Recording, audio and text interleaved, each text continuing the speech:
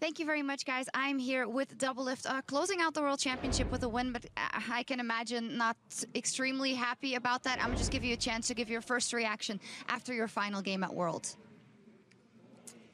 It reminds me of what Jizuki said after in one of his interviews. He's like, you know, I feel kind of good, but mostly I feel empty. Yeah, like, it sucks. I feel like crying, but I just don't want to do that. So it sucks, you know, like I don't know what to say. It just, we tried our best. That's all. I did everything. Everyone on our team did everything they could, and it wasn't enough. Yeah, at the end of the day, it was a rough group. I see that you're struggling with emotion, so I won't make this any longer than it has to be. Is there just anything else you would like to say to the fans that have supported you forever? Will be a bit rough now, but we'll keep supporting you guys. I think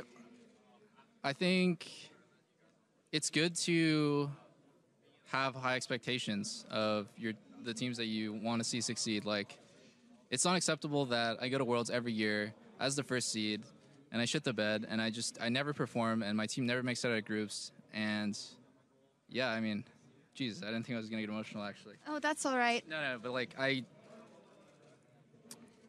it's been 8 years and I can't do this thing, but I'm never gonna give up. So that's what I want to say.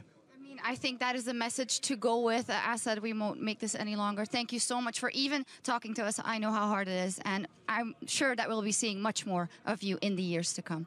Thank you very much. We're going to take a quick break. When we're back, it is KT up versus Matt Team.